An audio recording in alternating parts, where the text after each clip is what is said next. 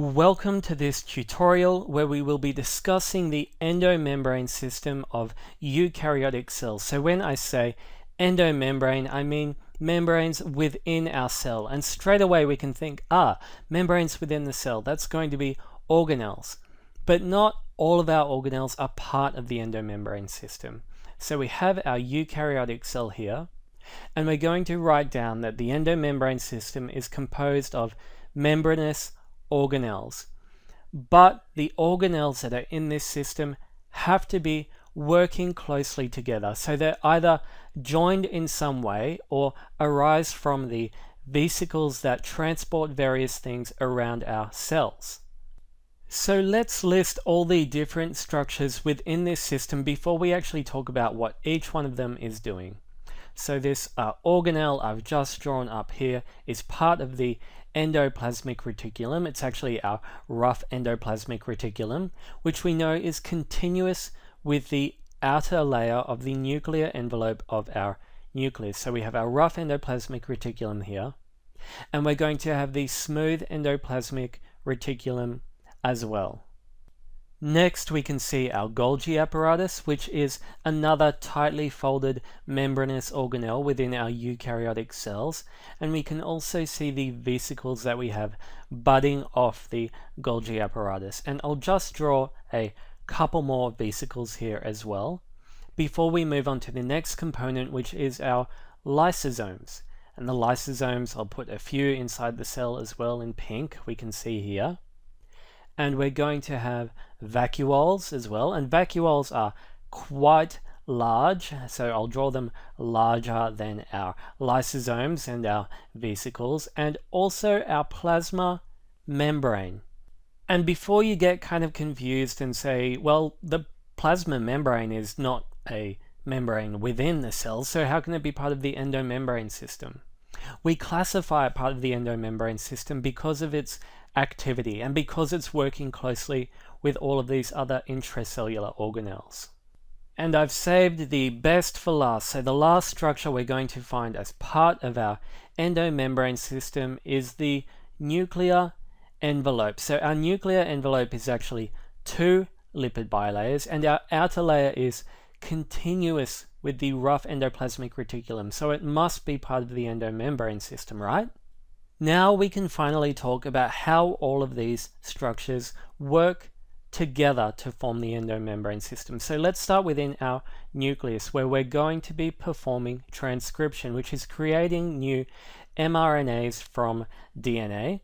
And those mRNAs are going to be transported out into the cell, where they're more than likely going to associate with the ribosomes of the rough endoplasmic reticulum. And our ribosomes will then translate that mRNA into an amino acid chain, which will then enter our rough endoplasmic reticulum, where it's going to be folded into a functional protein. So we're creating protein. And in our smooth endoplasmic reticulum, we're going to be synthesizing lipids and steroid-based hormones as well. So these two endoplasmic reticulums are going to be working together in synthesizing new cellular products. But we need to be able to tell our body where we want these new products to go. So what we're going to do is send them off to the Golgi apparatus, where they're going to be processed and tagged and put into vesicles. Once they're put into vesicles, we can actually start to deliver them either around the cell or around the body.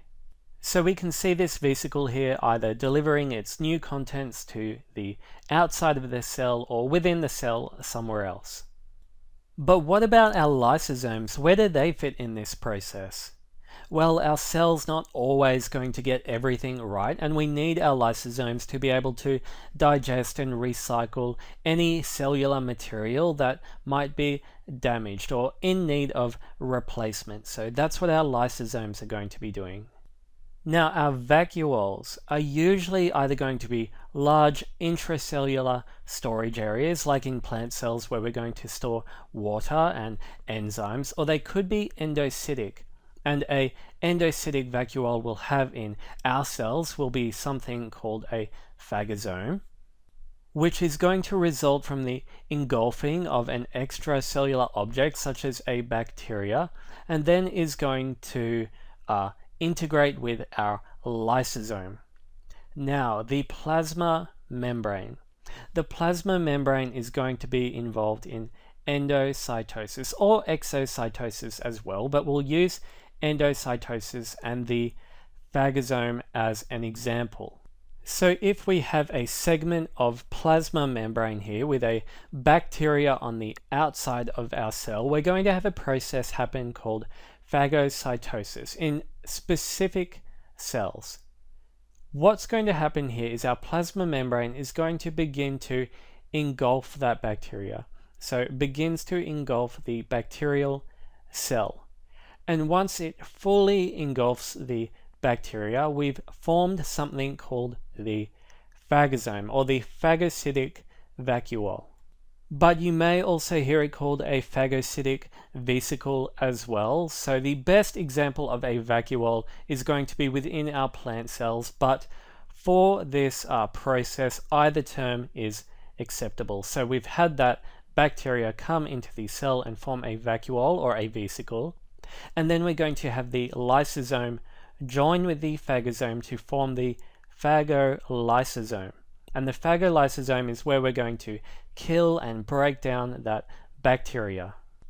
So we can see now how all of these membrane-bound organelles either arise from extensions of each other, such as vesicles, or work together in similar processes.